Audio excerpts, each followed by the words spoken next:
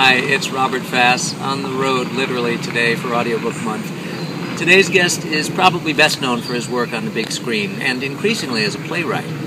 But it's not as well known that Jesse Eisenberg is a narrator and fan of audiobooks. Jesse was generous enough to take time away from filming on location overseas to share with us what he's excited about for Audiobook Month.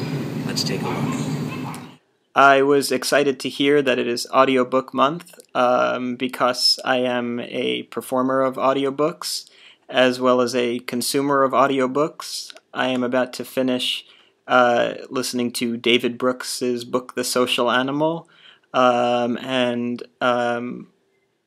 I love the man who reads it, although I wish he would speed it up a little bit towards the end because I have somewhere to be and would like to finish it.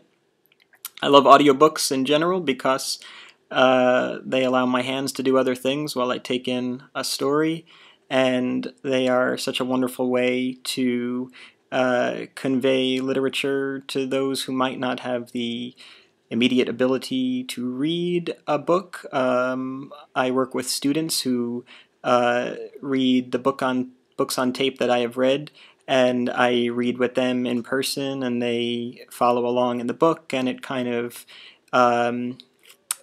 maybe expedites the learning to read process and makes it fun. And I look forward to doing more and to celebrating this month debaucherously.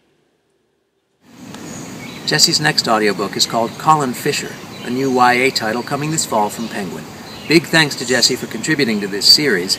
Don't forget to leave comments here telling us what's got you excited for Audiobook Month, and be sure to come back again tomorrow when we'll have another video from another personality in the world of audiobooks. Until then, I'm Robert Fass, thanks for watching, and thanks for listening.